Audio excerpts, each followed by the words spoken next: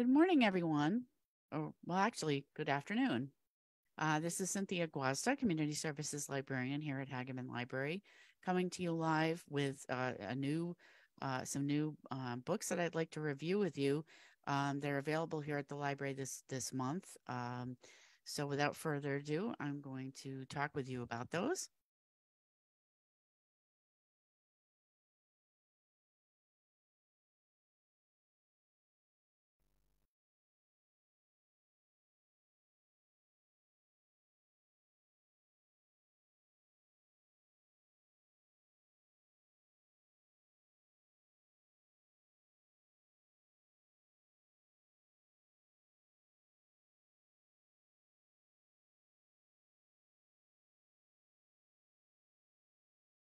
Okay. So, new and featured fiction for June 2023 at Hagaman Memorial Library. Okay.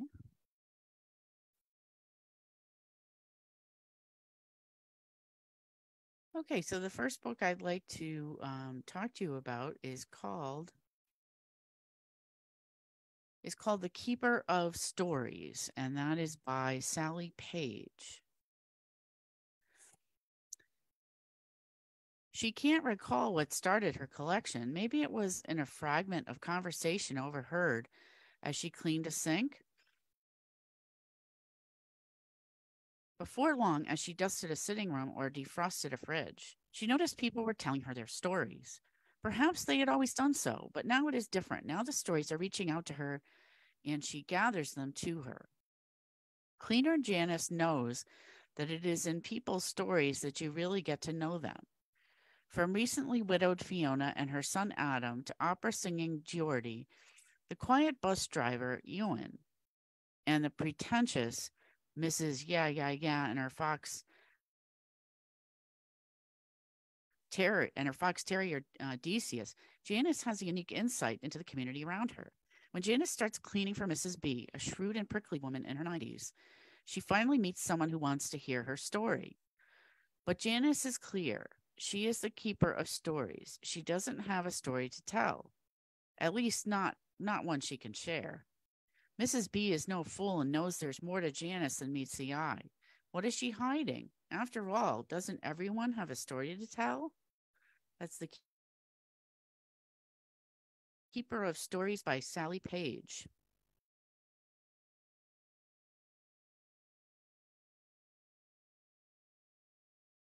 And the next book I'd like to talk to you about is called Late Bloomers by Deepa Varadarajan. After 36 years of a dutiful but unhappy arranged marriage, recently divorced Suresh and Lada Raman find themselves starting new paths in life. Suresh is trying to navigate the world of online dating on a website that caters to Indians and is striking out at every turn until he meets a mysterious, devastatingly attractive younger woman who seems to be smitten with him. Lada is enjoying her newfound independence, but she's caught off guard when a professor in his early 60s starts to flirt with her.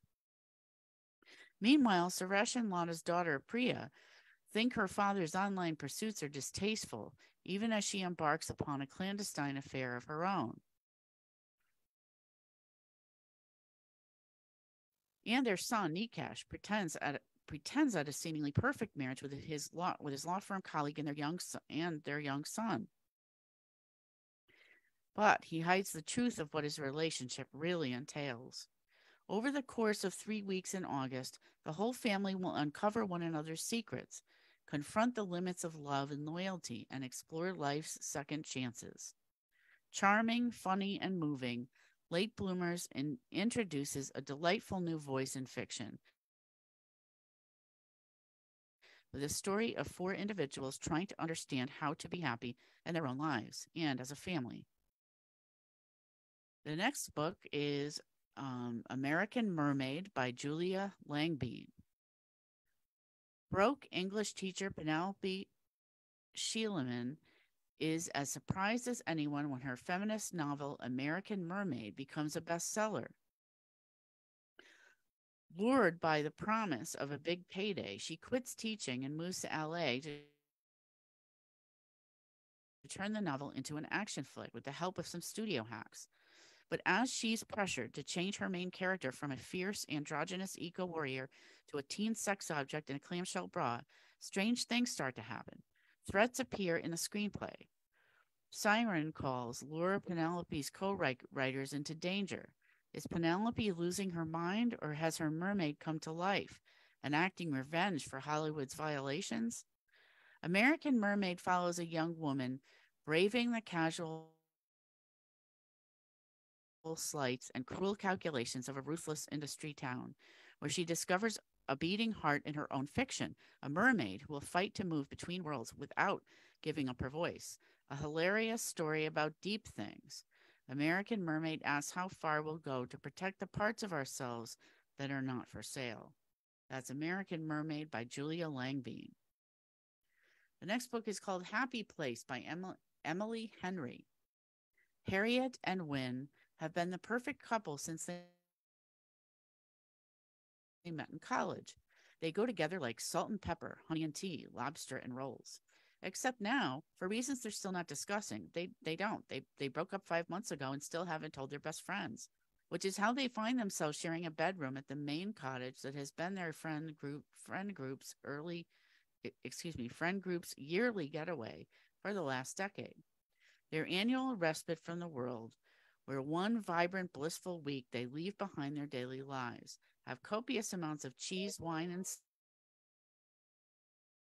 seafood, and soak up the salty coastal air with the people who understand the most. Only this year, Harriet and Wynne are lying through their teeth while trying not to notice how desperately they still want each other. Because the cottage is for sale and this is the last week they'll all have together in this place. They can't stand to break their friends' hearts, and so they'll play their parts.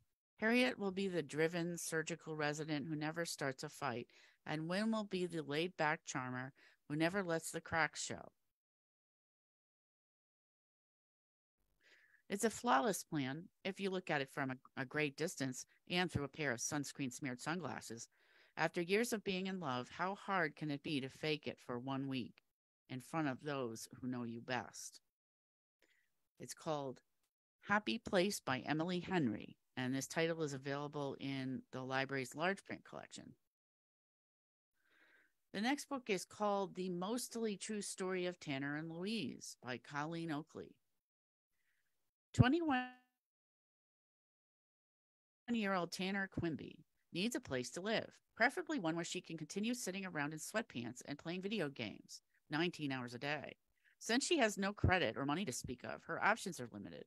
So when an opportunity to work as a live-in caregiver for an elderly woman falls into her lap, she takes it. One slip on the rug. That's all it took for Louise Wilt's daughter to demand that Louise have a full-time nanny living with her. Never mind that she can still walk fine, finish her daily crossword puzzle, and pour the 2 fingers of vodka she drinks every afternoon. Bottom line, Louise wants a caretaker even less than Tanner wants to be one.